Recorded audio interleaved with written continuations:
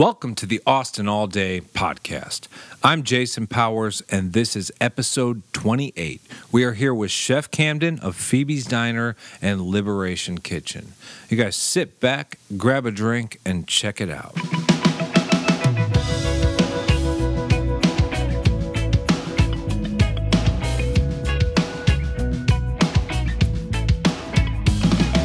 So, cheers. Thank you for coming. Yeah, thanks for having me. Chef Camden, Phoebes Diner, owner, chef, and Liberation. This Liberation's new?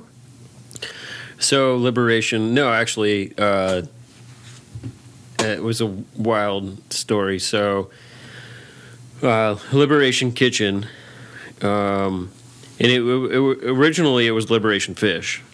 Oh, okay. And the goal was like we just got done talking about Gulf seafood and stuff like that. So that was my passion, like part of the passion behind it. And so we opened August. But anyways, we opened last year. Yeah, last year of August. So we had the grand opening party, and it was at Adelbert's Brewery. Okay. And I'm good friends with them. And we had a great showing. A lot of people showed up. It was a really good time. And it was all Gulf seafood. It was all, oyster po' boys. We did, Gulf redfish, fish and chips. We did, green tomatoes with like Old Bay. And I mean, that sort of stuff. And so we went and had the big grand opening. And then my wife showed up, and she was super pregnant, and was basically due 2 days before that. And then we had the opening. She drove home, and her best friend was there, one of her best friends, and she was complaining about something because she was due 2 days before, and she said, "Can we just go to the doctor and talk to them or whatever?" And she's like, yeah. So she went to the hospital, and we're like, "We're going to admit you." And so she called me, and she's like, "Hey." She's worried, right? Yeah, she was worried for her, and she's like, "Oh, it's weird." And basically, she called me. So we opened the trailer. Yeah. And then we had my daughter the next day. Okay. That's, yeah. Yeah. Talk about a handful. Yeah. And then at that same time, like I did a lot of the carpentry work for the restaurant, for Phoebes Diner. Okay. And so I stepped away briefly to open the trailer with another. Phoebes was already open. Phoebes wasn't open yet. Oh, okay. Phoebes wasn't open yet, and we skipped it right into Liberation, but people love Phoebes, man. I appreciate it. Yeah, that's awesome. That's awesome. Liberation's moved around, and we've changed dynamics a little bit here and there, but continue. Yeah. Yeah, I mean it's a trailer. I mean, it gives you the ability to change your model. Liberation Kitchen is the trailer, right? Liberation Kitchen. Yeah, it gives you the ability to change that stuff. So, in the meantime, like I stepped away briefly because I had partners with the restaurant. Yeah. And then I had a different partner with the trailer. Okay. So I stepped away briefly and opened the trailer and got all that stuff going with all of our goals and agenda for that. And then we literally opened the restaurant. So we opened the trailer. The next day had Phoebe. And then literally it was maybe 4 weeks, probably closer to 3 weeks, we opened the restaurant. It's funny. Your daughter's name is Phoebe. Mm-hmm. So I was going to say Liberation Kitchen because it launched the next day would be like hers. Right. But it's flip-flopped. Well, I was far in the works with the restaurant before we even decided. The name was ours scheduled. Yeah. Well, and the name that I came up with for the restaurant initially, when I pitched the project to my partners, was something completely different. And do you care to share? What was it? For those that know what Phoebes Diner is, it's Texas Smokehouse meets like Greasy Spoon Diner, right? So we smoke all our briskets. We smoke tomatoes, beets. We smoke our own ham. We smoke chicken. We smoke a lot of stuff. Nice. And we do it all in-house. So, and the idea... And apparently I'd been talking about something like this for years, according to my father. And I don't remember because I probably have been so busy doing everything else, running restaurants, being a chef. Right, yeah. I want to get into that, too. Yeah. So he's been like... One of my first jobs was in a breakfast place. Okay. So and he's brunch, breakfast. Yeah, No, we closed at 3:00. It's the same thing. We're open 7 to 3, 7 days a week, and at Phoebes, and that's what I used to do. Yeah. So I'd go to work at 4 or 5 o'clock in the morning, and that's what that's kind of how I started in a bakery. Okay. But here in Austin? No, in South Lake in Dallas. Okay, all right. So you're attracted to the early hours? I prefer it over the evening stuff sure, or whatever. Sure. It's definitely better for a family man too, right? Oh yeah, it's much better. But the original idea when I pitched it, and it was just like kind of a friend of a friend thing with Phoebes. I just started I felt like I was kind of almost consulting. It was just like they were asking me questions, right? Oh, okay. And It wasn't in the site that you were going to be partners? No. Okay. I had a job. I was being a chef. Sure. And I was just like, why are you asking all of these questions? Yeah. And then it kind of moved forward, and, I met with the guys that I'm partners with now, and they're great. They're awesome guys, their family. But when I originally pitched the concept, my idea was, it was a breakfast diner, kind of Texas cafe. Like we do coffee rub brisket and coffee barbecue because we're a breakfast joint. So right. It's like, how can we bring that together? And my name I came up with was Smoking Pancakes.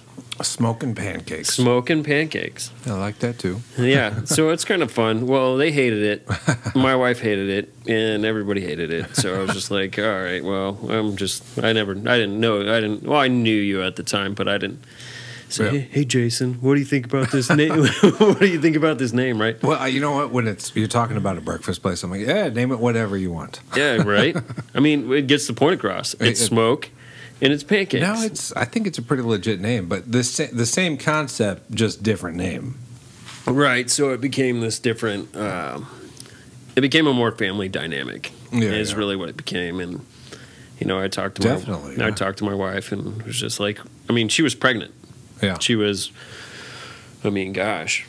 Can't say no. 6 months pregnant at that point in time. So it's like, man, we had already picked out the name, and. I obviously have to ask her permission. It's like, what if I called the restaurant? What if I named it after our daughter, sort of thing? Was she on board immediately? And she loved it. Good. She loved it. I can't imagine her not being on board. Yeah. So, no, it's been awesome, man. It's been a really good run. Yeah, man. And so it's been open officially for how long? Phoebes. So Phoebes will be open 2 years in September. Okay. And then Liberation it's right around the same. August. And these are your two current projects, but you've been a chef for years, right? A long time. So my entire life, mostly. So where where are you from originally? So I was born in Arlington, Texas, and then raised in Bedford, Texas. So HEB. So not the grocery store, but the original, like Hurst, Euless, Bedford, that area. So it's a suburb of it's almost directly in between Dallas and Fort Worth. Okay. And when did Austin come into sight? So I moved to Austin in 2002. Okay, so you were already cooking prior to that. Yeah. So I went to, in high school, I was cooking. I was at a bakery when I was 15. Okay. And that was up in the same area. And then I went to Texas Tech for a year and went to their restaurant, hotel, and institutional management program. Did you get a lot out of it? I didn't make it, you know. Yeah. I made it through a year and went through all the just normal rigmarole of your first year of college of computer science and literature and all the bases and stuff like that. So I finished a lot of that, and then, you know, I had some good professors in the college, and the restaurant management program up there is one of the top in the country. And then I just kind of backed out, and, you know, listening to the future of what it is that they're grooming you to be restaurant managers. Okay. And hotel operators and stuff like that. So I kind of... But did you know you were going to be a chef? I swayed away. I liked cooking, man. Yeah. I swayed away, and I just decided that it wasn't for me. Okay. And, you know, I spent a lot of time driving home and every weekend, and just it Wondering. wasn't... Yeah, just it wasn't. You know, maybe if I'd stayed there a little longer, maybe I could have got something different out of it. Yeah. But But all said and done, I'm pretty happy with the path you've chose as a chef. Yeah. No, I mean it's different. Definitely different. It's different, but, you know, it lends its way to be. I mean, it allows you to be a lot more creative. Sure. You know, as an operator. I mean, I am an operator. I own a restaurant. I own a trailer. I have owned restaurants and been partners and all that sort of stuff. So that's the challenge in itself. But I mean, being a chef partner, it still allows you to get to play it a little bit. You know what I mean? Yeah. So, and you've kind of earned your stripes. You didn't know culinary school. You never signed up for anything like that. You kind of wrote school off, or did you go to culinary? I did go to culinary school. I went down here. So to Le Cordon Bleu? Mm-hmm. Okay, cool. Yeah. So I basically, I mean, I was required to get an education and a degree per my father. Oh, okay. So I decided it was between here and CIA. And CIA's, well, I mean, that's out of Texas, and it's holy crap, it's Culinary Institute of America. It's reputable. So what made you choose Le Cordon Bleu? It was still in Texas. Yes, and that's key, right? And my family's here. All of my family's here. Yeah. And so that was the biggest thing. And I had friends that were going to UT. Yeah. So those were the biggest. Those were the key things. Sure. Really, because the other. Do you regret that decision ever? No. I mean, no. Okay. Not really. I'm interested because it's interesting because my dad's business partner, his youngest son, who is, he's like a couple years older than me. Mm-hmm. He went to CIA. Oh, yeah? And it wasn't anything that we talked about. It wasn't anything it was just this fluke thing. Oh. And he went to CIA. Yeah. And, you know, he's a chef in Dallas right now. And, he's worked for some amazing people. And he's got his own thing going. But it was just this kind of weird, he went to culinary school too. Yeah, it's like, what? It was interesting. So you said that you did that because your dad he requested that you get a degree. Are you like a family man? You still real close with the folks? I'm super close with the folks. Yeah, especially with the daughter in the life now. Yeah. I mean, we have my mom and my dad and stuff. They're still around, and there's some backstory to that. And I mean, I don't know that we need to really get into that, but. He required that I go get an education, sure. And a culinary education wasn't one of them. Right. So took some convincing. I mean, I paid for it. Yeah. So that'll work, right? It was. I remember going to. So we went to Cheddar's, and it was myself and my dad because my mom was totally cool. She was just like, let's just do it. Yeah. And it took my dad and I, we went to Cheddar's, sure, in Bedford, okay. And sat down and had a meal, and we talked about it. And he's like, "You want to be a cook?" A cook, right? A cook, right? You're not a chef. You're not a restaurant tour. You're not anything. You're a cook. So, but yeah, no, it took some serious convincing. And I'm assuming now, fast forward to your current position, Sure. that he's satisfied with your path. Yeah, he's pretty content. Good. I'm able to take care of my family. And Are they in Austin? they're in Dallas. Okay, not too far. They're not too far. They're a couple hours away, but good. Yeah, good. Well, that's good, man. Family's key. Family, yeah, they're great, man. They're learning for sure. Yeah. They've been through all the gauntlets of the culinary and the hospitality industry that I've been through and stuff like that. I mean, they listen to our. They kind of they're like, "What's your new saga? What's your new story?" I mean, that's how they kind of. I don't want to say they live vicariously, but they. What do you think if I did this? And I'm just like, nah, dude, you don't want to do that. Well, they're looking to you for advice, though. Oh, I mean, sometimes. Yeah. Sometimes. So Le Cordon Bleu, what year was that? 3. Okay. So that was pretty much when you came here. Pretty much, yeah. No, I came here to do that. Okay, to do that. So what's your kind of path, like your culinary career? I mean, what'd you start at? Where'd you go from Le Cordon Bleu? Where'd I go and what'd I do? Because I know you've worked your way up, and I mean you're owning your partners in 2 restaurants right now. Sure. A restaurant trailer as well too. Yeah. Well, yeah. But I knew yet Mighty Bird. Okay, so we'll get to that. We'll go through that. So I worked at the Oasis on Lake Travis. Yeah. When I was 18. Who was the chef at the time? 17, 18. So the chef that was there when I first started, his name was Adrian Creasy.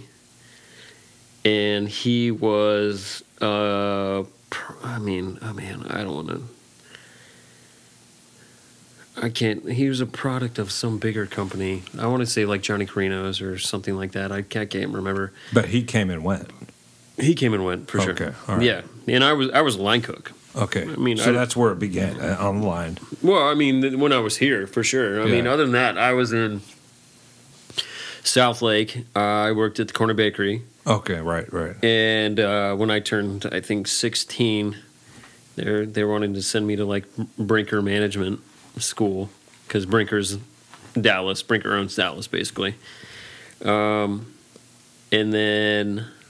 after that, I worked at a small cafe called, I went to Texas Tech, and I was working at the Corner Bakery, and I came back off and on, and then when I moved back, I had a 3.4 GPA at Texas Tech, and I left. Yeah. I didn't fail out like some of my compatriots, whatever. Right. I left because I didn't want to do it. Yeah. And... life goals, right? Yeah. You wanted to do something. You wanted to be happy. Yeah, I had some stuff I wanted to. Yeah, I mean, really, at that point, I figured out that I didn't want to be a manager. I wanted to be a chef. Like, I loved cooking, and I mean, that was back when in the early 2000s. That's when Emeril Lagasse was big on the Food Network, and the Food Network was, that big. Right. And now it's in massive. Comparison, yeah. Oh, dude, it was tiny, and you never even would have thunk it at the time. Not really. I mean, I remember. Sleeping in my futon at my parents' house.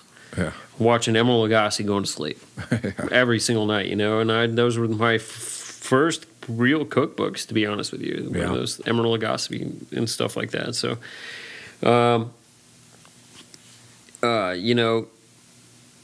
switching over from Texas Tech and understanding, and my grandmother was an amazing cook. I mean, this little 4'10" woman, walking around. And is that you drew some inspiration from her? Yeah. Well, both of my parents were good cooks. Yeah. And both of them. That's cool. Yeah, they did like to cook. They were together. They never really cooked together. Okay, but each separately. Oh, that's nice, man. Yeah. So my mom, she'd make dinner a lot of times, and on the weekends it was all dad. Okay. For the most part, and my grandmother.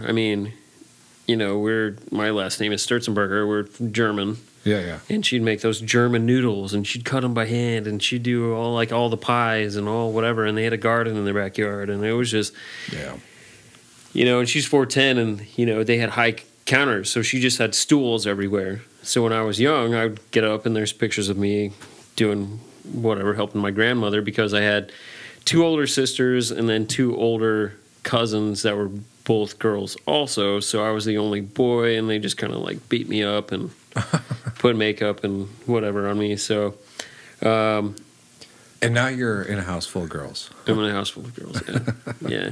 I wanted a girl. What's wrong with me, right? Well, hey, I wanted a boy. I got a girl. Yeah, very, very happy with the girl. Yeah. Well, they're awesome, man. They're awesome. It's great. Yeah, I wanted a girl.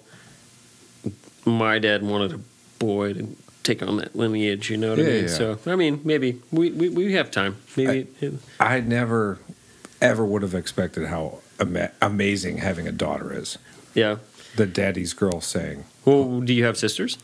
No, it's just my brother. So yeah. My mother grew up in a house with just boys. Okay. And now I just have my daughter. Well, that's completely different, I guess. Yeah. I don't even know, like... I was clueless. I would be clueless with a boy, to be honest with you. Wait, I mean, you are a boy. You were a boy. I am. I'm a boy. I am a boy. But, but I mean, yeah, it's... You're a big boy now, but once upon a time. Yeah. But when I see boys now, I'm like, thank God. That didn't happen to me. Well, just wait until that. I mean, your daughter's 5. You have wait 10 years. Right.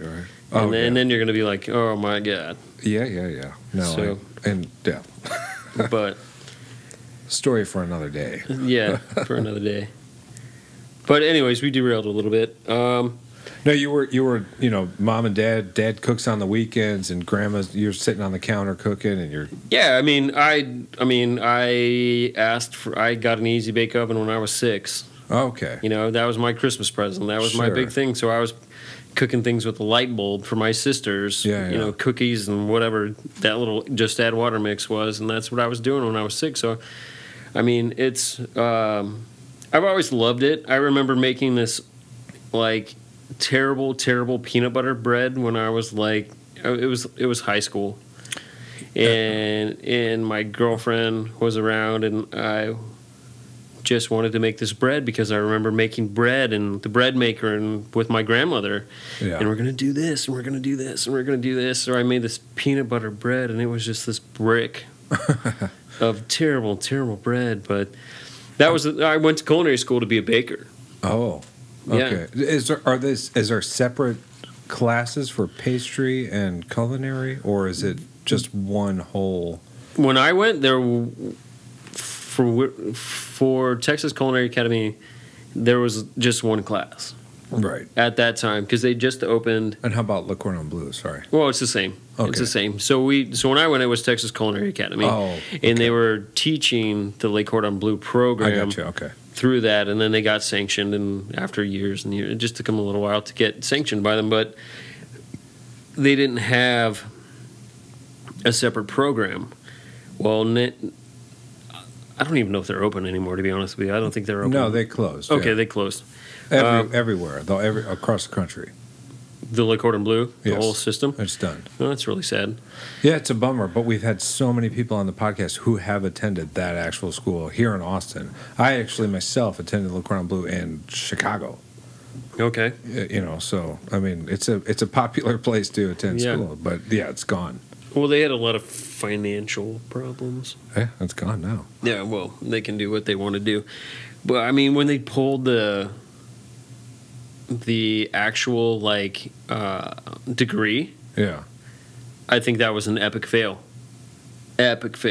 So I mean, if you have somebody like my dad telling me to get a degree, right, though he didn't necessarily agree with the degree that I was getting, I was still getting an associate's degree, right, in applied science. And so they pulled it, and what did it become? They pulled it, and you just got a certificate. Oh, you just got the chef certificate. Well, when I went there, if you didn't make over a certain score, you didn't get certified as a chef. And honestly, like, one of my buddies he didn't get it. Well, he's a badass chef now. Yeah. And has a badass and has a badass restaurant, but he didn't get the degree because he didn't know all the answers to the questions or whatever. I mean, it didn't matter. I mean, well, it's silly when it comes like the test, because some people can't take tests, especially with the chef. It is silly. There are people who never attend culinary school and they're on top of the game. Sure. Yeah. Sure. Well, it was really different. The decade that I went through, and a lot of people went through for that matter, but getting through and not having a culinary degree. Right. It was it was in the early 2000s, it was kind of a deal. It was, if I was the restaurant chef at the Hyatt. Yes, and, we had Dan Valouze. Okay. Do you know Dan? Chef Dan, he's at Dean's One Trick Pony now. He was at Hyatt Regency. I was at Lost Pines. He was at Lost Pines briefly. He mentioned he knew you. Okay. He was just in here a couple of days ago. Okay, so I probably know Dan. Okay. I think Dan cooked for me, if it's the same Dan. Yeah, he's from, New Jersey. Okay. He transferred from New Jersey to go to Lost Pines. Okay. And he started staging originally. Okay. So I don't know. He knows you. You know him. Mm-hmm. That's a guarantee. So I think he was one of my cooks, if we're talking about the same guy. Sure, yeah. And so, interviewing with, I remember, I'm not going to drop whatever, but I remember interviewing with one of the nicer, so in the early 2000s, Austin was not a culinary epicenter at all. Is an interesting, transition for yourself as a chef to watch. So moving into the city and finding a job and like getting something going, the place that everybody said, because I didn't know any better. When I first moved here, I cooked at Hooters. I was a line cook at Hooters. And thought nothing of it, right? I just needed a job. Right, I was like, I'm in a city, I don't know anybody. Right. I'm young. I want to meet some people. But to paint the picture, I'm single. Hooters was a functional restaurant, and there was not Contigo and Phoebe's and there was nothing. There was nothing. So it's just you're getting a job. You went to culinary school. You're getting a job, and sure. And so the big thing everybody talked about was the Oasis. Oh, okay. Because it was a big. Oh my God! Was it new? No. The Oasis opened in 1983. Okay, but with the restaurant, the whole works. Mm-hmm. Okay, all right. So, it was just kind of a transition from being a fry cook or a line cook there. And you washed dishes, you did everything there. It was fine, but you didn't care because you're 18 years old and there's right. all these hot girls walking around, so it didn't really matter, right? It's actually the job pays for itself. Yeah, it's a perfect setting for an 18-year-old. So then I got interviewed and it was off. It was the off season, and I got the job at the Oasis and was just like, oh, cool. This is I didn't know any better. I just moved here, right? So I didn't hear any stories about, well, the food is okay, but the drinks are better, but the view is amazing, sort of thing, or whatever. Yeah. And at that point in time, there was, Jean-Luc Saul was one of the instructors when I went to culinary school. Well, there was back when Jean-Luc's Bistro was the place, and Sean Circule cooked at Jean-Luc's back in the day, and then there were no places, man. Right. There were no places. You worked everywhere. Anybody that wanted to be, David Bull at the Driscoll. Yep. Anybody that wanted to cook and learn food went to work for David. Okay. And that was the big thing. And that was that, or like Disney cruises came in and they just fed off of culinary school. People, they come in and they send you to Disney, they send you on the cruise ships, and they pay you nothing. And they just Disney, for people who don't know, they shy away from people with tattoos and piercings. Yeah. It gets a little... But they also take advantage of situations. They want the best. Oh, yeah. Who doesn't want to make the most money that they could possibly make, right? Sure. Which is fine. But yeah. So did you end up at the Driscoll?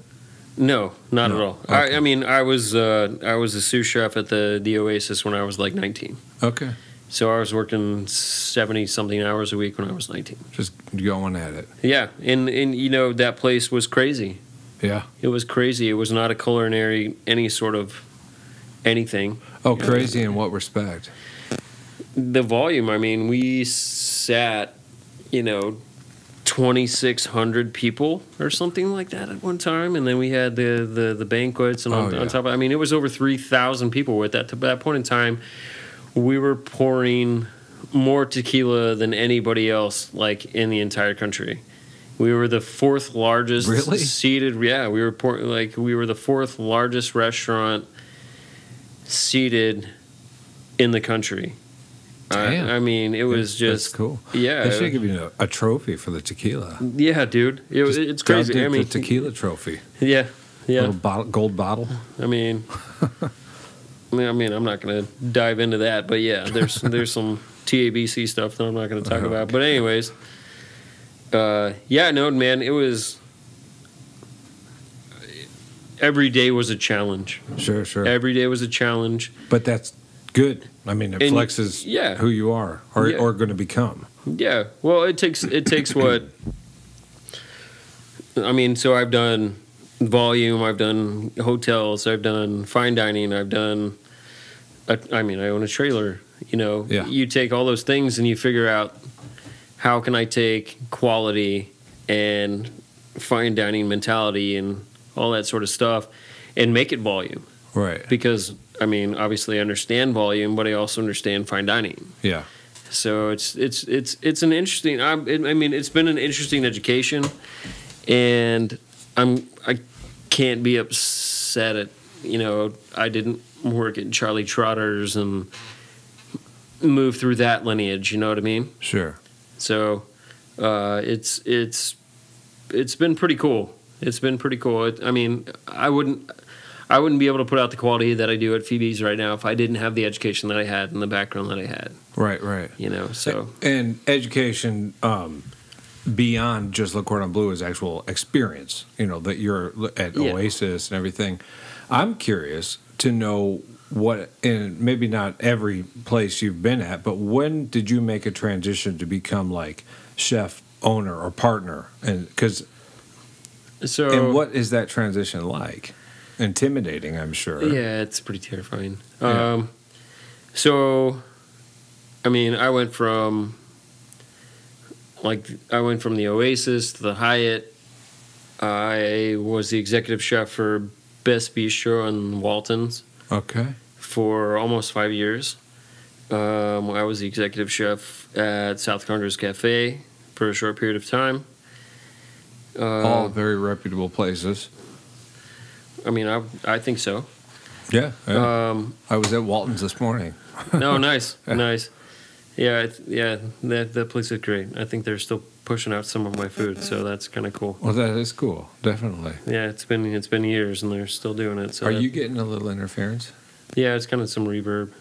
Here. And that's why I keep moving the cord. Slide your phone over here. Okay. All right. Because I don't know, because I'm hearing it too, right? Yeah, that's why I keep moving the cord, because I move my leg and then. Yeah. You're hearing like a little. Zip, zip. Okay. Yeah. I think it may be trying to pick up signals, but there we go. Okay. All right. But yeah, so I went from there to there and moved around, and after South Congress is when I was making good money. Yeah. Moving around and stuff like that, but I was really I was after something more. So there came a point where money's good, but the money's good enough where you're comfortable enough to say, maybe I'm after something different.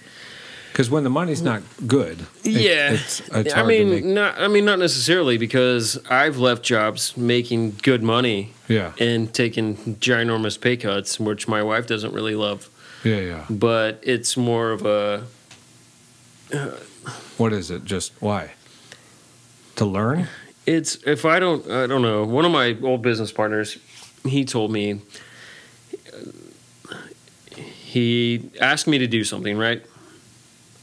And he said, "Do you believe in it?" And, I kind of hesitated. And he said, "I know that if you don't believe in it, you won't do it." And I was like, "You're right.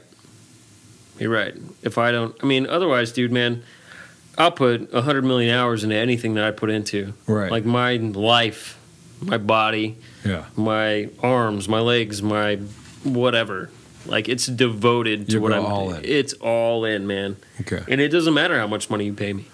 And that's, I don't think you'd be, with a, trailer across the street if that weren't the case. Yeah, it's not. It doesn't come easy. Yeah, it doesn't come easy. That's a lot of work. Yeah. That little box on wheels is a lot of work, man. And we're looking at opening another location for the restaurant. Oh yeah. So I have another location for the restaurant. I have the restaurant. Let us in. Where? Any ideas? Not yet. I do. No ideas. No, we have ideas, but it's not. I don't. Is it in Austin? It is in Austin. It is in Austin. Okay. It's further north. Further north. It's further north. All right. That's enough. It's further north, and so we're located off South First and Old Torf. It's further north than that. So nice. It's a great space.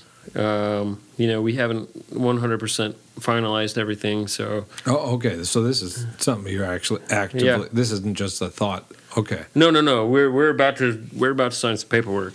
Oh wow. This is a thing. So this is awesome. Yeah. Cool. Yeah. So we're stoked about it.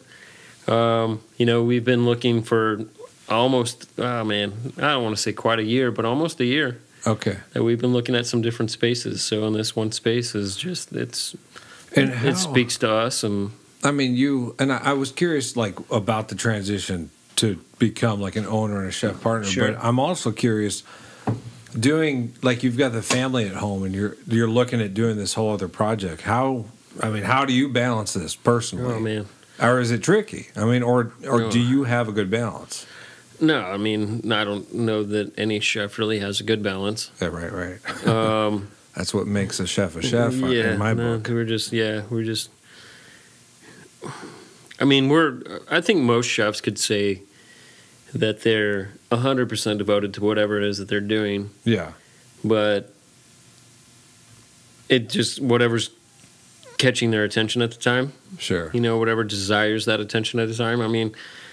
I have an amazing relationship with my daughter, but I'm not always the center of attention. I'm not always there. You know what I mean? Oh yeah. So, and that was a big thing before we even had kids. It was the I don't want to not be there. Yeah. So when I developed this concept of Phoebes, it was I don't want to work nights. I don't want to work this. I don't want to work this because I wanted to be a dad. Yeah. And you watch the movies and you hear stories and, there's you're the burnout chef dad that only gets your daughter like one day a week sort of thing. Sure. Or your kid or whatever. So I didn't want to be that guy. So, I developed a concept based on being a family person and changing the dynamic of my life. So, in that respect, your daughter's 2. Mm-hmm. Has she kind of latched? She's got a diner, right? Oh yeah, dude. She walks in that place and she knows exactly where to go. She owns it. Oh man. Oh dude. She walks in and she knows all the girls that work the bar. Okay. And she walks in and she'll run right in, turn right into the kitchen, and come up and just grab my leg in the kitchen. Yeah. Which it's dangerous, but however, it's pretty. I love every moment of it, man. You guys have your kitchen in particular. You have the past there, so yeah, and she's probably safe there, right? She's fine. Yeah, she's fine, and everybody's watching her. I'm sure she's a focal point, and some of the people that walk in there. Is that the Phoebe? It's like, yeah, are you still gonna say this when she's 10? So. I'm sure that your wheels have turned once or twice thinking about, will she take this over? Is it? Yeah, man. Even if it's just a fleeting thought, it's like, maybe. It's not. I don't. I mean, you're You're around. gonna let her do her thing. I want her to do whatever she wants to do. To be honest with you, I agree to that. You know, she's amazing. She's man, she's super sharp, and everybody says it about their own kids and all that sort of stuff. But I mean, I believe that she's super sharp, but I would prefer for her to change a different path. You know, I'd love for her to go down a different road and do You're not the first who said that. I mean, and you know, she's why? What is it that about, like, is there some kind of like paying for the hours, or is it there's something that makes you wish better for her?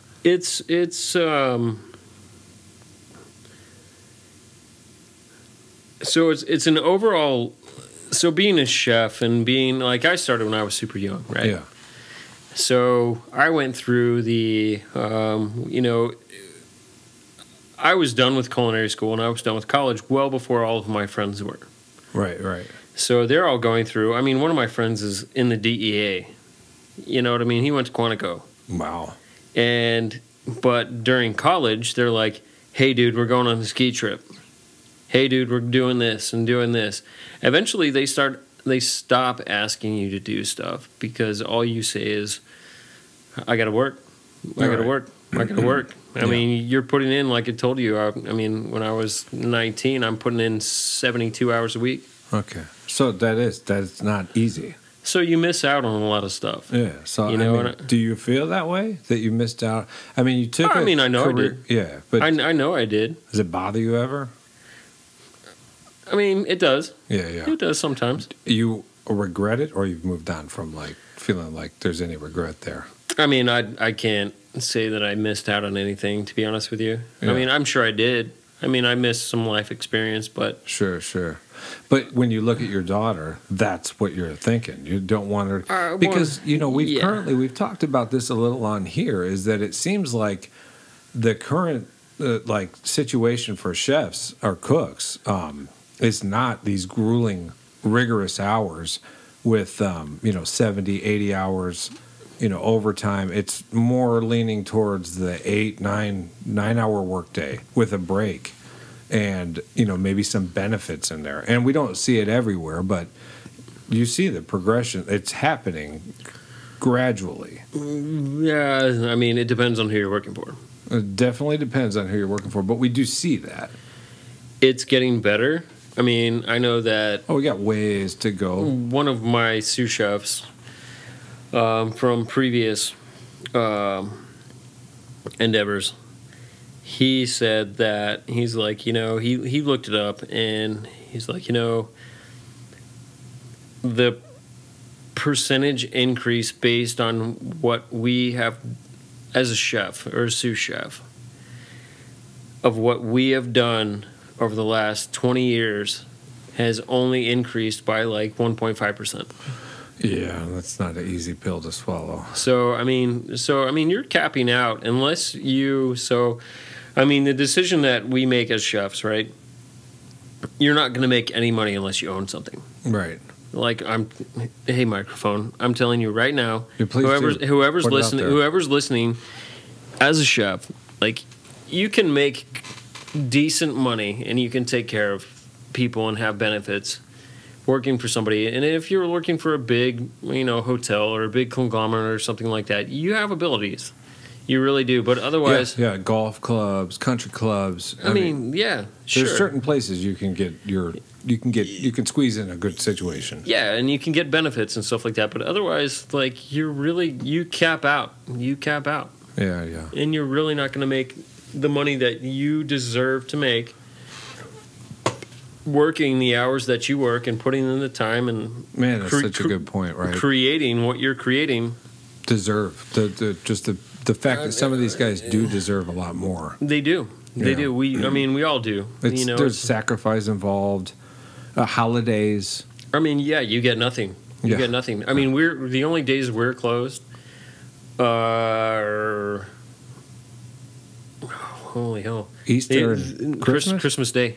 You're open on Easter's a big one, right? Yeah. So the only day that we actually close the restaurant It's Christmas Day. Right. And honestly, if I really said that I wanted to open on Christmas Day, my partners would be like, "Yeah, cool, let's do it." Yeah. But I mean, come on, like we're open very calloused industry where they're like, "All right." Yeah, I like money. You like money? Yeah, we all like money. But Thanksgiving Day we're open. It's a big day for us, and New Year's Day, New Year's Eve, all those days. I mean, we're open. I mean, we close at 3. So fortunately, we don't have that late night thing where when you're a young sous chef and year-end paperwork comes in and it's New Year's Eve and it's like time to count inventory. Right. It's midnight. We close the restaurant. Let's start counting, and maybe we can go make it somewhere and have a drink before the bar's closed. Yeah, no, 3 o'clock is beautiful. Yeah. So, what? Now back to you transitioned from a sous chef, Oasis, or whatever else led you there.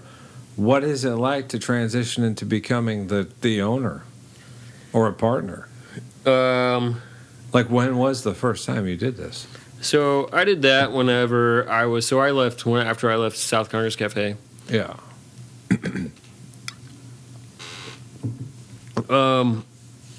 And when I was looking for a different job, so the opportunity came on, which was my last partner, and he wanted to reopen a restaurant, and it was through Craigslist, to be honest with you.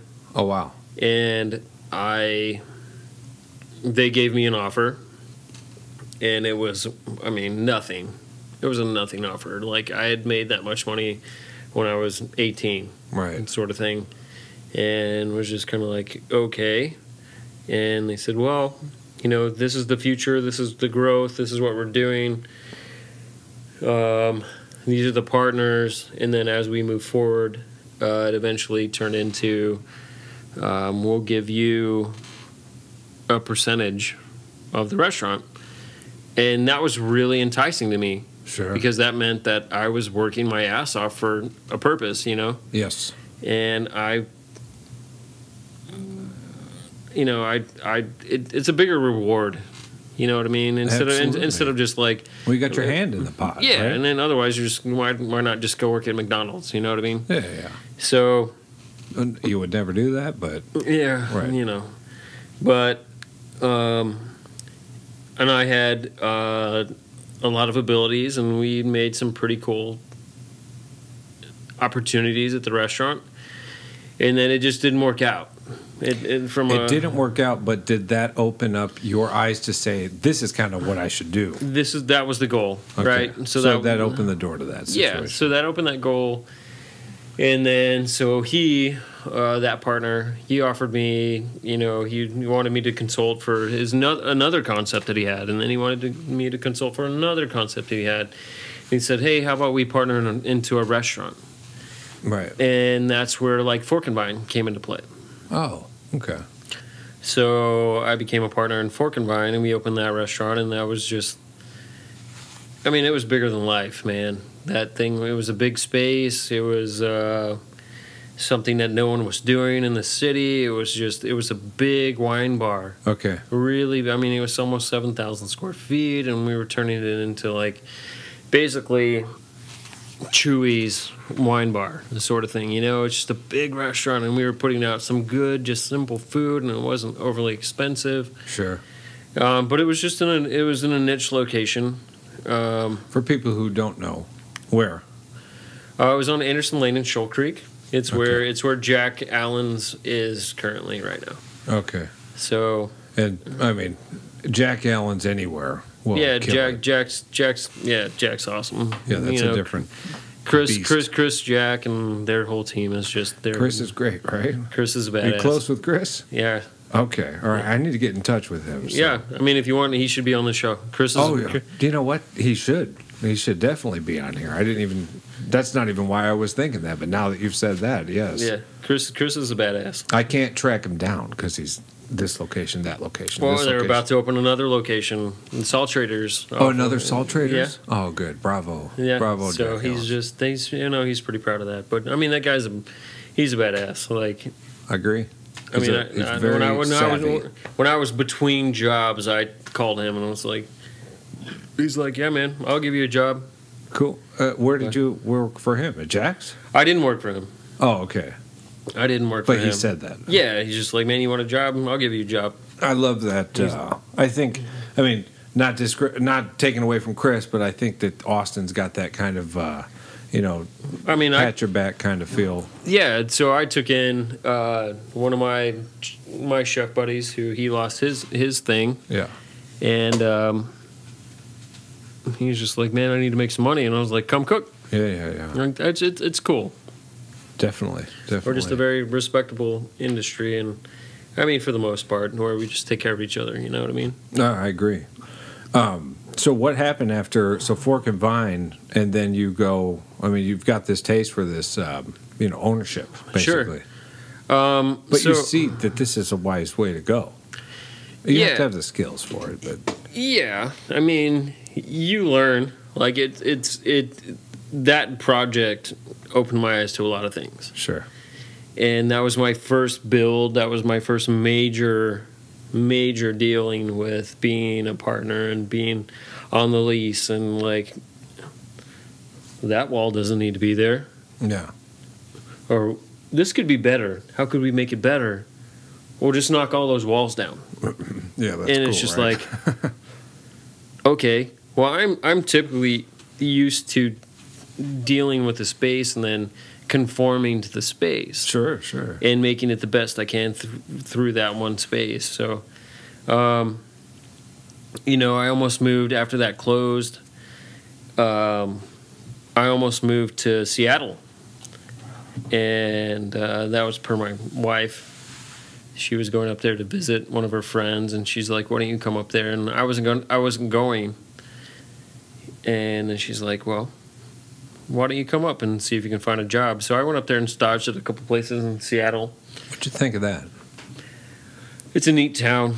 Yeah. It's very similar to Austin. It's a bigger town. I'm glad you didn't end up there. Yeah. It's expensive. It's expensive here, isn't it? Yeah, but it's more expensive there. It's more expensive there. So, I cooked at some spots, and I looked at some, I didn't get offered jobs there because that wasn't my goal. My goal was education. Sure, and just try it out, feel out the culture. Yeah, feel out the culture, try it out, education, and really just get a taste for society. I mean, just... What was the ultimate decision not to go? Mostly because I couldn't... so the pay rate's the same. Yeah. So if you make $50,000 here, you make $50,000 there. But everything's more expensive. But your house is $200,000 here. The houses up there are $400,000. Right. So it doesn't get you anywhere. Yeah. So I was just like, I don't want to struggle. Like, that's not going to help my internal cause of taking care of my family. So that was the major part of it. At that point in time, that was the biggest part. Sure. They were selling. I remember distinctly seeing a newspaper in the newspaper box thing, and it was, this is what $420,000 gets you in Seattle right now. Oh, yeah. And it was a condemned house, and it was a tear down. Yeah. And I was just like, oh my God, we're gonna have to live like. I mean, which wasn't a big deal. We could live on the outskirts of the city, I guess, but sure. And which is fine. But I still am just like, I don't know the city. Right. That was the biggest thing. Like, I didn't know the city, and well, I mean, it's pretty discouraging to see the newspaper that says that. I mean, it doesn't say like, this could work. Yeah, I mean, I live, a mile from here, so yeah. Well, we're on the outskirts of town. Mm-hmm. I mean, basically, right? Because we got Manchac right there. Yeah. So I mean, we're not. Yeah. So that was one of the reasons why. I mean, that was the main reason why we didn't move. It was just, when I was much younger, when I left one of my jobs and I went to Chicago, I got offered 3 jobs in Chicago. I'm a Chicago native. No, I know. I actually do know that. Okay. Where? Curious. Where? And do you remember? Yeah, so I got offered one job at De La Costa. Okay. Which was Douglas Rodriguez's restaurant at the time, which is not open anymore. And he has less and less restaurants, so I'm not really sure. I got offered a job there. Yeah. I got offered a job at Zed 451. Wow, yeah. And there was another place that I don't remember. It was it was like Cipollina or something like that. It was, man. I can't remember the name of the place, but it was a small place. It was north of the city. Sure. An Italian place. Yeah. Yeah, something like that. And I can't remember the name of what it was called. But yeah, I got offered a couple jobs, and I was like, all right, well, I was basically like, I want to take that job. Well, my wife had like 6 or 8 months worth of contracts on her job. So we wouldn't have seen each other. We would have been paying we had our house. And so we would have been paying for our house for her to live in. And then we would have been paying some sort of a rent or something for me to live in. So I just didn't see the value in it. And I was just like, I don't feel like getting divorced right now and all that sort of stuff. So I decided to not do it. So that's smart. I mean, and it sounds like talking to you that you kind of see the value in family. Yeah. I mean, when you talk about how you may hope your daughter kind of chooses a different path, I think that's just a fatherly instinct that you want her to have a a good life, which she could very well have as a chef. That's why I was saying maybe, hey, if she does go, maybe she'll work 8-hour days.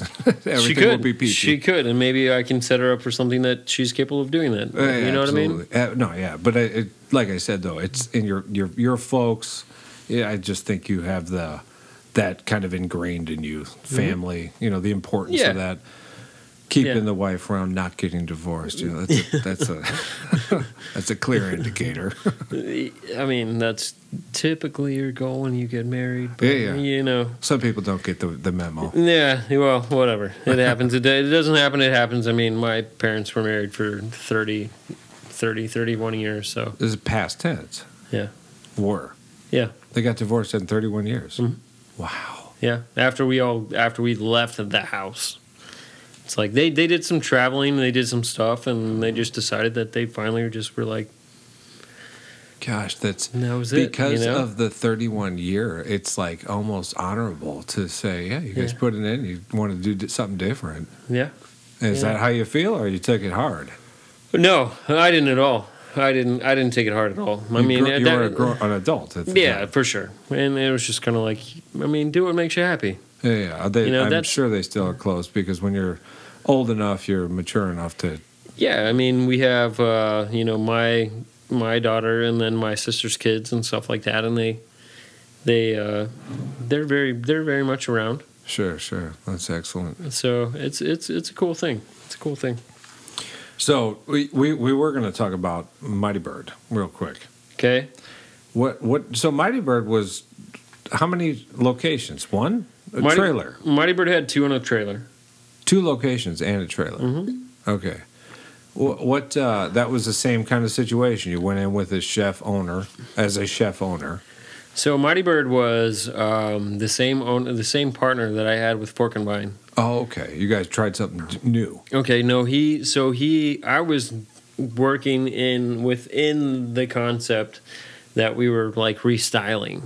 Yeah. Right? So, and then he said, okay, I really like this guy. Oh. It's that one. Something's crapping out. Yeah, it's that one's like blinking red. Anybody listening to the audio here, we're attempting to record this via video. Yeah, but and they're tired of us. They are tired.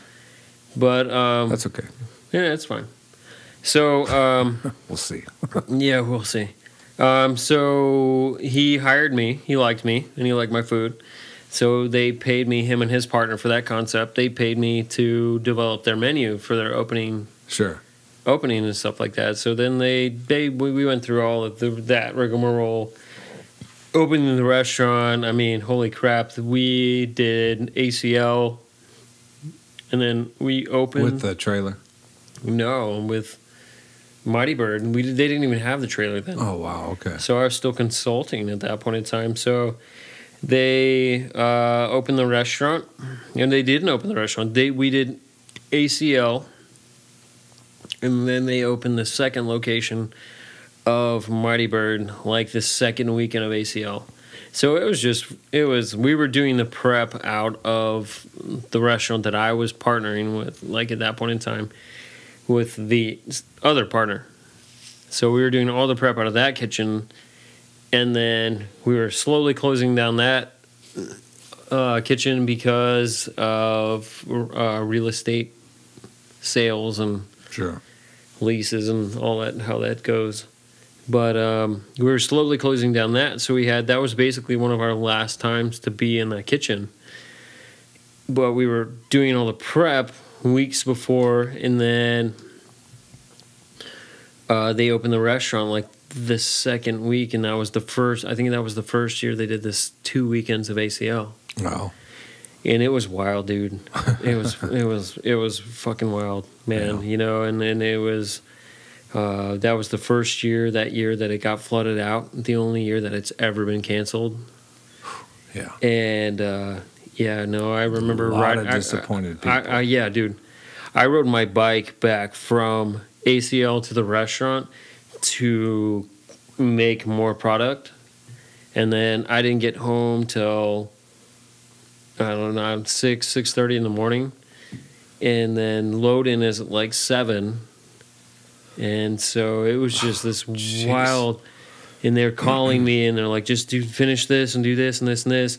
And then they closed the next day. Oh, God. So all that production that I did that day, it was just like trash, essentially. Trash, and my goodness, like you're exhausted. Oh, yeah, dude. And then that's a lot to carry, man. Yeah. It was a wild ride. It was a wild ride. So, anyways, Mighty Bird, it had a director of operations, and it had, like, I did all the recipes for all of that stuff, and, you know, then we opened Fork and Vine shortly thereafter. And I had that flip-flop. The Mighty Bird was first. Mighty Bird was first. Okay, and I was very surprised to see Mighty Bird not stick around. Yeah. No. Still. Yeah. Still kind of surprised. I mean, we have pluckers, and, you know, I mean, like, there's a niche for it. For sure. I guess it's tricky, right? It's a tricky market. It is a tricky market, you know, when you're only doing chicken. Yeah, it's you have to have a certain kind of appeal. Yeah. I mean, and we did, and that's why I say I'm surprised to this day. Yeah, it's a tough market, man. We tried to get the appeal, but it's. I think anything's tough. Even if you get the appeal, it doesn't even mean it takes, you know. So you go to, and we ended up at the end, we tried some different stuff, but I mean, how often do you go out to eat and everybody's like, I want chicken. Right. So when I took over as director of operations for that company, it was, let's try some different things for sure, right? So we put in pork. You know, I put some pigs on the rotisserie. We did some different stuff, but I think at that point in time, it was. You mean it was kind of beyond? It was beyond the original intent. And all that even when you say, because it's all chicken, Mighty Bird, and then you say, hey, you know, maybe people aren't after this. Let's throw the pork on here. Right. Maybe you're pulling there for you're reaching out of reach. I mean, but I will say this: whatever you do, even if you're completely off my radar, you always pop back up, and you're always doing something. Yeah, and I admire that, and I mean Phoebes Diner. I mean, you got a good reason to keep that going for us. Dude, yeah. And you also have a lot of people who love it, so you've got that going for you. I mean, I've been in there, I've eaten. I don't know if you were even there when I was eating there. You were there once, yeah. I was there once. Okay, yeah. I think you were there. You were in there with your daughter. Yeah, and then I was at Wine Belly, and I'll go in and order something. And you guys have fried pickles, right? We don't do fried pickles. We do ever. We have never done fried pickles. Oh shit. We do fried green tomatoes. Okay. Whoops. I put that out there somewhere that you guys did that. I didn't. No, we haven't done those there. I mean, I used to do fried pickles. I must have got the fried green tomatoes then, because I had remembered something like that. Yeah, you fried green tomatoes, and then we do like the hatch chili pimento cheese with it, and then the hot sauce. Goddamn. Yeah, no, it's good stuff. I mean, yeah, dude, man, it's we do some cool twists on some fun, just basic stuff, dude. You know, it's just not. I'm not trying to blow anybody's mind. I mean, I am. Everybody's trying to blow everybody's mind, right? Right. But yeah, dude, it's just I mean, it's good food. You know, I ran into one of my buddies at the food or the Hot Luck? The wine festival. Oh, food and wine? The food and wine, dude. Yeah. And yeah, I didn't go to Hot Luck. I didn't go to Hot Luck this year. I went to food and wine this year, and like this is one of the first years I haven't been cooking. Yeah. To do it. And how'd you like that? It was weird, man. It was honestly weird, and one of my buddies got me in. And that's excellent. Yeah, right? no, it was super rad because it's such a popular event, but it just, you know, it's this cool. Yeah, dude, it was rad. It was really rad just to like lay back and just appreciate not doing it, but appreciate what the chefs there are doing. Sure. Because I don't think a lot of people respect and understand, but that's a lot of work, man. Yes. It's a lot of work, and the amount of time and effort and energy and, you know, doing that stuff out of a cooler. Yeah. I mean, it's pretty epic. It's very epic and definitely aiming to impress when you're there. Typically. Right. I mean, hopefully, if you're that chef. But I mean, yeah, I mean, you're there to just please everybody and do your thing and make sure all those people that are just having a really good time and drinking some delicious wines and definitely learning and stuff like that you're doing the best you can. So, but it's a lot of effort. So food and wine you attended as a citizen. You're enjoying it. Yeah, I did. Yeah, that was weird. Sure. So what do you do as a citizen when you just go out into where do you go eat? I mean, because you're also embedded in this culture where, sure. I mean, you may be biased and you may want to go to a friend's place, but like when you go out with your woman or with your daughter and the family or just yourself, I always ask this. This is okay. I know you've been busy and you haven't had a chance to catch up on these, but this is the one question that I ask. Yeah. Where are your hidden gems? They don't need to be hidden, but they're not even hidden. It's just it's. My wife and I love margaritas. Okay. Love margaritas, right? My daughter will inhale guacamole. Oh, where is this going? Where is it? I mean, it doesn't. I mean, she used to when she was way little. She would just. I mean, we had her munching on avocados. Yeah. And then now, like, she will take an avocado and spit it out because it's not guacamole because it doesn't have the she loves acidic things. She loves pickles. She loves all that sort of stuff. That's awesome. Yeah, no, she's. I mean, my mother-in-law. She's like, she has quite the palate. I don't know why. And I'm like, well, Daddy seasons food when he cooks, so I don't know what to tell you.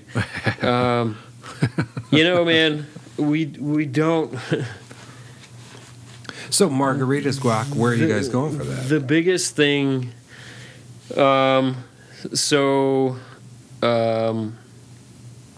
We go to Casa Garcia's, okay, which is right down the road. Okay, and then we go to Alma. Yeah, those are both El Alma. Yep. I thought because of the margaritas, right? Yeah, El Alma, my wife's favorite margaritas, hands down. El Alma. There we go. That's we're gonna start. We're gonna put that out there because that's not the first time that's been said. Yeah, no, she. That's. And there's a happy hour, right? I mean, I don't know. It okay. doesn't They're really. It doesn't really matter. Okay. It's just more like, hey, let's go get a margarita. Sure. Where are you wanting to go. You're off. I'm off. What do you want to do? We don't have a kid. Right. But we can also bring the kid, and she's just like, we just give her a big old bowl of guacamole. Yeah, and almost right, Barton Springs. Barton Springs and Lamar. Somewhere. Right there. After the bridge there. Yeah. There goes our second one. Our second one's casualty. Done. It's all right. Fingers crossed that we get some visuals on this podcast. But that's all right. That's okay. But El Almo. Any others you'd care to share? There's Cafe Malta, which is right down the road, where we go and get a glass of wine or something like that. But we don't. We don't get out much, man. You know what I mean? We don't. We're not the. Now that we have a 2-year-old, that changes a lot. When you have a kid, you're not like the next restaurant opens. Like there's that whole competitive vibe, and then that like new challenge and stuff like that. It just changes a little bit, and it's not.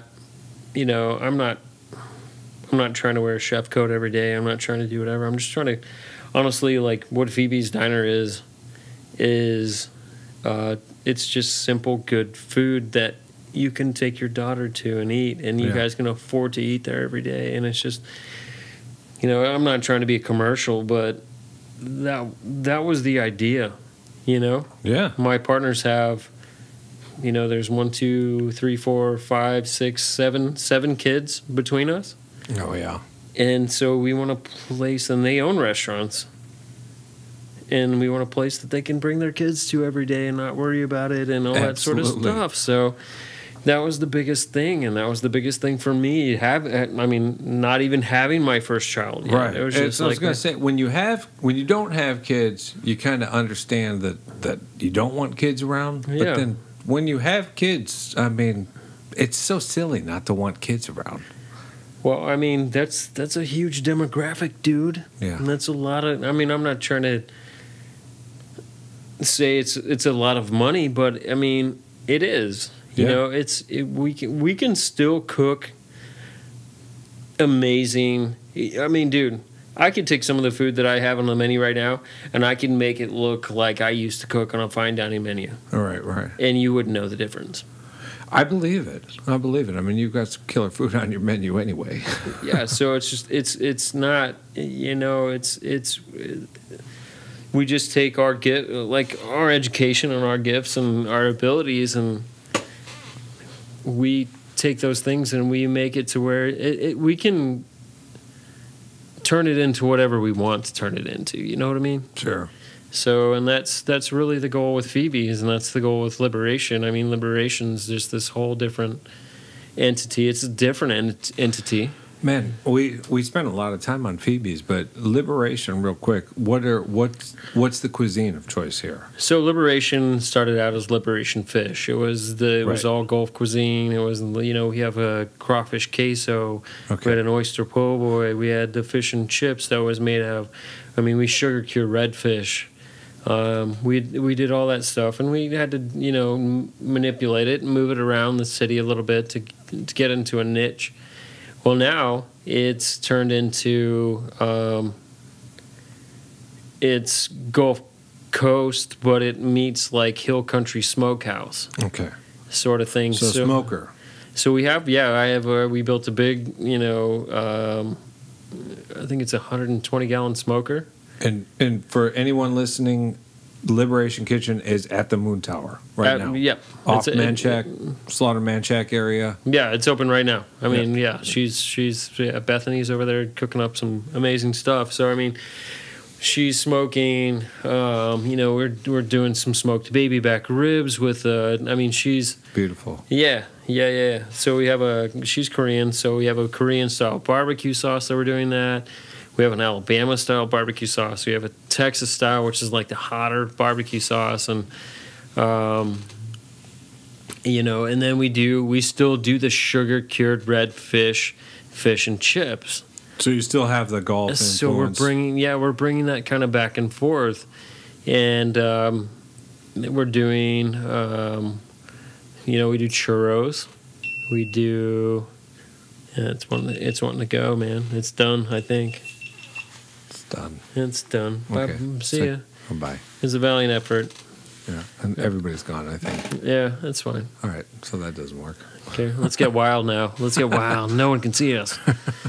I'm trying to think of what else that we do. I mean, she does some different specials and stuff like that.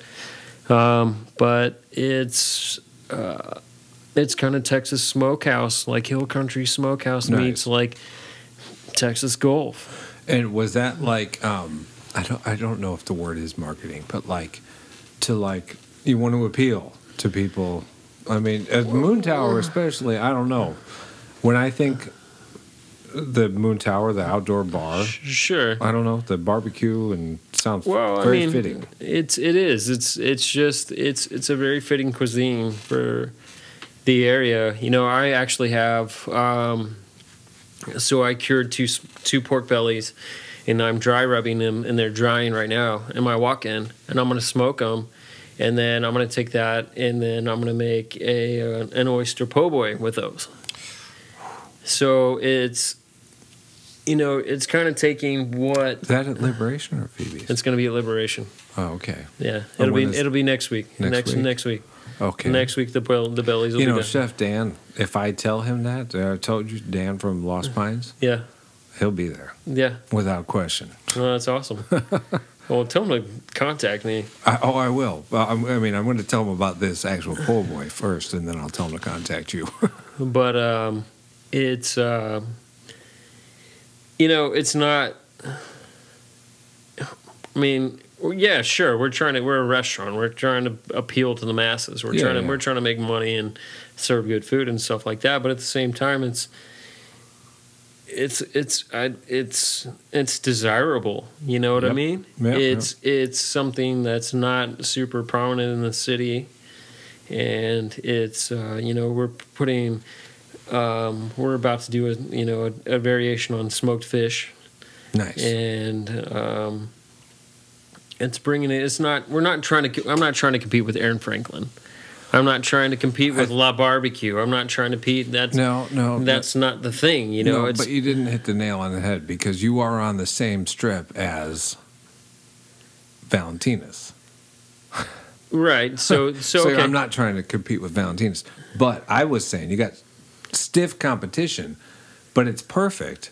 Because the Moon Tower is operating in different hours. Okay, so the difference between them and us, and I mean, they do amazing stuff. Like Miguel's amazing. Like what they do and what they have produced, their concept, their food is awesome. Sure. You know, and I'm Valentina.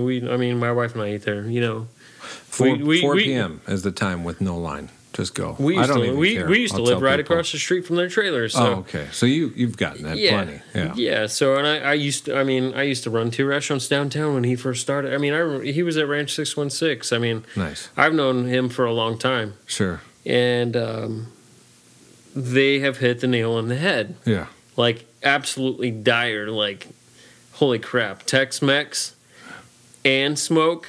Right. I mean, holy crap. Like. Welcome to Austin, Texas. Right. Like, no one commits to that, and they do, and it's awesome. So, I mean, my thing is, you know, when I first started Liberation Fish, it was the seafood, and I really wanted to focus on that. Well, we didn't make enough money doing that. Yeah.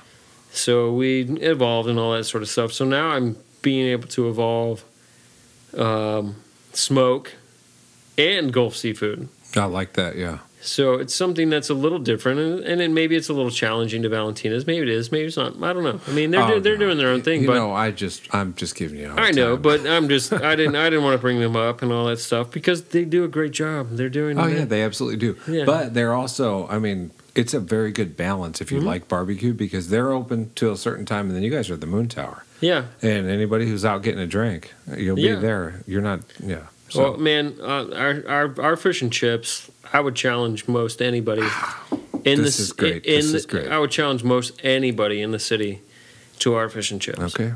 That's daily. It's not on a certain It's every day. Okay. It's every day. Man, it's epically good. Okay. I told you that we're doing the podcast. We're so close that I need to bring people over. A lot of people have just needed to shoot out of here. Yeah. But that's a thing. I'm going to keep that going, especially with the fish and chips. Take them over there, and I mean, we can. I'll give you a card that says like you get punches. Oh, okay, every time you bring people. I mean, whatever you want, but. I'm trying that fish and chips though, for sure. It's kind of funny, like the owner of Moon Tower, and it's just like, how's everything going? And they've had Stubbs over there. Okay, and like a food truck or something. Yeah, a food trailer and stuff, and then they left. But I was just like, hey, how's everything going? Blah blah blah. And he's like, I heard your fish and chips is amazing. I was like, oh well. I'm excited about that, but at the same time, I'm like, we spent a lot of money on this smoker, and I built a lot of it. I built a lot of it. You got to throw that fish in the smoker for a couple minutes before you batter it. Yeah, well, I mean, I don't know. I don't know. Yeah, it's we're looking at different stuff to. This smoker will catch on. I mean, if that's. What I'm not worried about it, but it is what it is, and I think that's beautiful, man. Smelling the smoke at the Moon Tower. Dude. Come on. Yeah. That's great. Well, it's outside backyard barbecue and all that sort of stuff. Yeah. So, yeah, dude, it's pretty cool. It's pretty cool what we're doing over there. And so you're gonna keep that going, and I know future plans we've already discussed. Phoebes Diner 2.0. Yeah, soon. A little further north. Soon. Yeah. No, I could probably commit to that in probably a week or two. Okay. And say that we're doing that, but yeah, it's some future growth, and I'm excited. I'm excited about the whole situation. Dude, I am too. And I know there's plenty of things. We were, we need to get you back in on here, but we were talking about this time off for tuna, and you were talking about the share the golf. Yeah. Share the golf. None of that was online here. Yeah. But maybe I can cut you off, and that'll require you to get back over here. But it's not like you're far. I'm right down the street, dude. You want to hang out and drink some beer and talk about stuff? I'm available. I will announce this at the very end of our hour and 30-minute podcast, is that these podcasts from this point forward, and then this one may be somewhat visual, but they will be available in visual format, where on YouTube awesome. Or whatever. This will be the last episode in season 1. Which cool. is all strictly audio. That's awesome. So there you go. Congratulations. Yeah. Cheers. I'm empty here. Yeah, we can fix that. We can fix that. But Chef Camden, thank you. Thank you for coming. You need to come back. I hope you do. No, well, I'm fish and chips. That's on my to-do list here. I mean, it's right across the street, dude. It is right across the street. Are you going over there? I can't believe you haven't been there yet. Oh, I've been there. Yeah, I've been over there. Yeah. No, but I wanted to, I don't know. In my head, I was like, we're done with the podcast. Let's go to Liberation. And, most people got to fly. If you want to. Yeah, well, we can. I mean, I don't mind. We definitely can. But, I've had, 30 guests almost. Hey, man, my wife and my daughter are not in town right now, so... That's okay, sorry. We can... The cat's out of the bag. That's a beautiful thing sometimes. You need a little time to yourself. Yeah, no, I mean, I could go home and work on the backyard, or, we could go over there and eat some food, and then I could go back in the backyard. There you go. Whatever you want, my man. But thank you for coming. Yeah, thank you. Yeah, we'll have to get you back over here, especially when Phoebes 2.0 opens. Yeah. There we go. Down. Let me know. I'll be down for it. All right, thank you, man. I appreciate it.